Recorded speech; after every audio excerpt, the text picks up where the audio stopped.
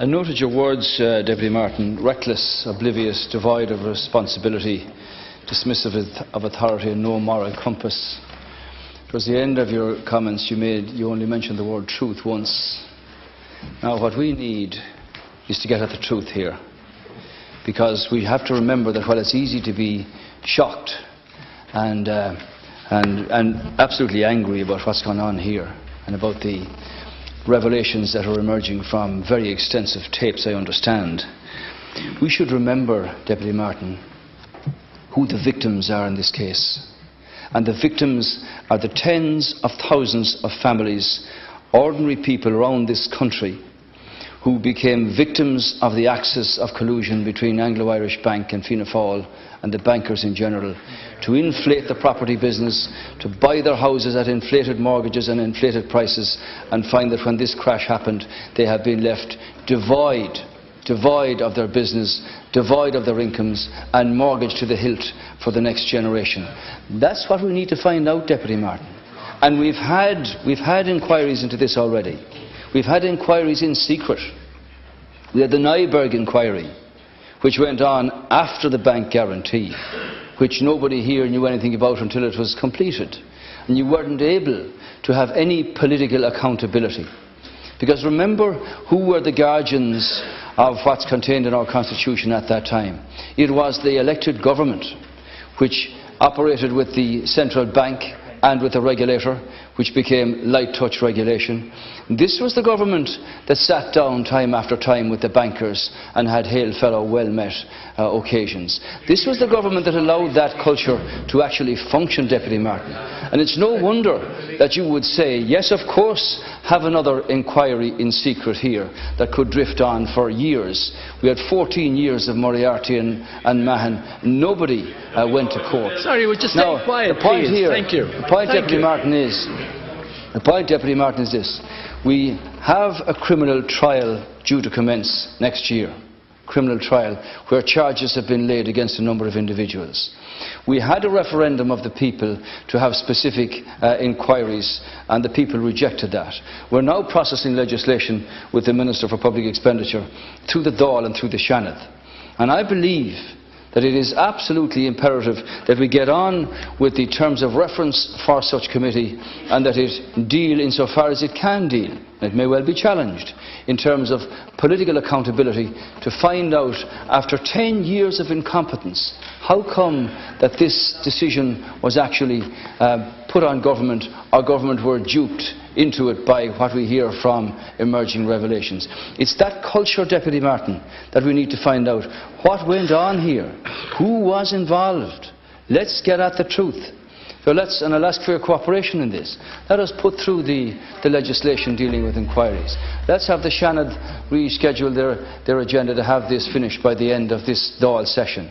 And let's put that inquiry in place. And let's have the people who were in government with yourself over the years write their recollections of what happened on the lead up to the bank guarantee, the discussions that took place, the conversations that took place, the decisions that were made or that were not made.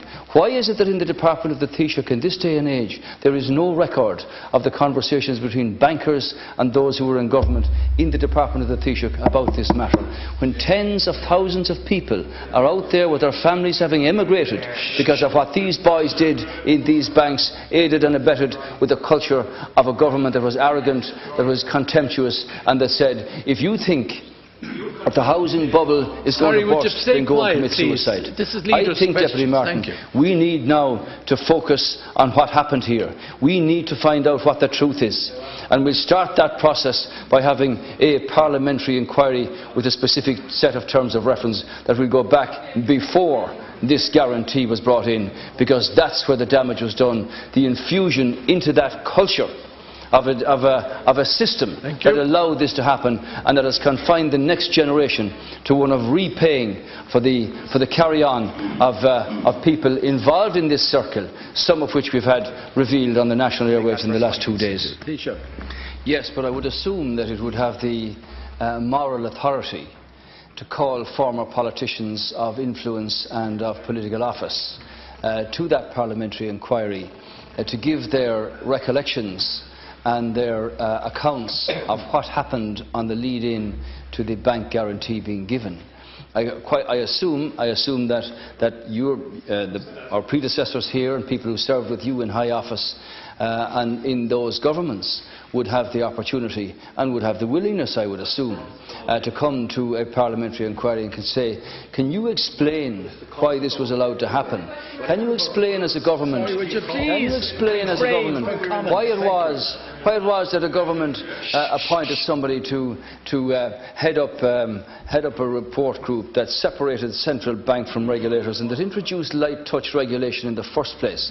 Can you explain why it was that all of these occasions were taking place between bankers and high members of government? What were discussed at all these things? This is what the culture has led to, where the decision was made, and the tapes that we've listened to and heard on the national airwaves were after the bank guarantee was made. After the bank guarantee. Listen, we just stop trying to shout down, please, and listen to the Nyberg, which was held in private, which dealt with after the bank guarantee. We need, Deputy Martin, to have a public parliamentary inquiry with a specific set of terms of reference to deal with finding out the truth insofar as we can. Now, as I said to you, what the people want to know out there, the people want to know when justice is going to be done. We're going to have a criminal trial with a judge and jury, and that takes its own course. This government extended the period of office of the Director of Corporate Enforcement in the preparation of his report. Thank you. The Gardaí have done their job. That has all been sent to the DPP. I understand that books of evidence are being prepared and all of that, and that process takes its own independent course. We need to find out in this House who were the masters at that time, who was supposed to be in charge of the country. It was the government, and we haven't a scrap of evidence about who visited whom, what was said, why were decisions not recorded, was there a decision taken not to record any of this, why was it that this culture erupted. You were part of that environment. I'm not suggesting that you were involved directly in any of this, Deputy Martin, but you were a member of government. You were a member of government. The people out there are entitled to know why you had incorporeal meetings at 3 o'clock in the morning. The people out there are entitled to know, Councillor, the political environment in which all of these agents, if you like, the banks were agents of the government, and the issue was keep that property bubble booming, keep those prices up, keep those people out there having mortgages that they can't pay back for very many years. And when the whole lot went over the edge, here we are, and now evidence coming out on the airwaves of the comments and the attitude, the arrogance and the condescending way that people were treated as pawns in a game. We need to find out the truth of that. When this legislation goes through here, we'll start that process at a parliamentary forum.